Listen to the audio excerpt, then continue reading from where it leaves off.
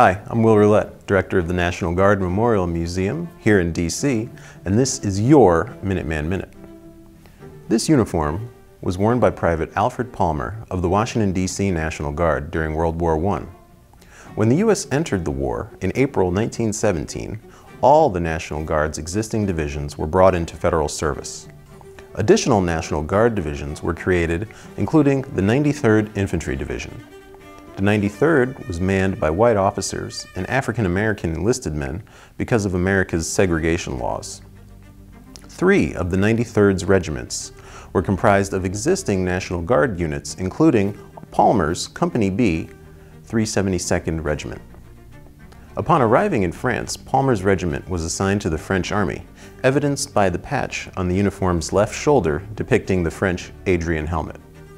The 372nd was a decisive part of the Meuse-Argonne offensive, the Allied offensive that ended the war. Come see this and a whole lot more at the National Guard Memorial Museum. I'm Will Roulette, and that's been your Minuteman Minute, brought to you by the National Guard Educational Foundation.